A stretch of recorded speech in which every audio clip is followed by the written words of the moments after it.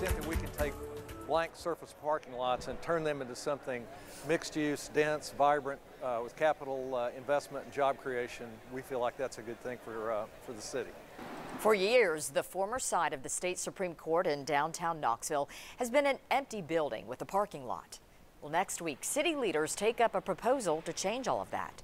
The old court center is at the intersection of Cumberland Avenue and Locust Street. Redevelopment plans call for transforming that entire block. 10 News reporter Grant Robinson spoke with the developer, who says as soon as he closes the deal with the city, the changes will take place pretty quickly. Grant?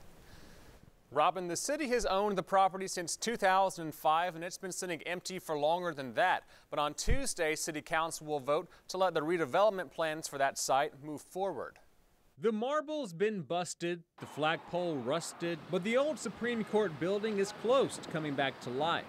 Last year, the city selected Rick Dover's company to redevelop the site. Today, they're studying the traffic and environmental impact of the project. And next year, the face of the downtown block will start to change forever. It just basically plays on the theme of what's been going on downtown, but to the extent that we can take blank surface parking lots and turn them into something mixed use, dense, vibrant, with capital investment and job creation.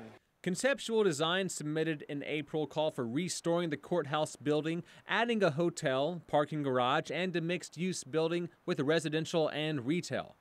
Dover says the hotel will be unlike anything Knoxville has seen. It won't be some national chain, but will be an independent hotel that guests book through Airbnb. We're excited about bringing that concept to Knoxville. Nobody's ever done it. It's in some major urban markets, but it's not in ours. The price tag on the project tops $80 million. Once Dover and the city close on the property, the development has 12 months to start construction. Yet even with rising interest rates and construction costs, Dover says the project will be ready to go. It won't take that long, but hopefully we'll get everything in place. All those dominoes will fall where they need to be, where we can close and then get started right away. Now, right now, the development firm is working on architectural drawings and engineering. Construction is expected to take about 3 years. Robin? All right. Thanks for the update, Grant. A downtown landmark has a new owner. Restaurant operator Dave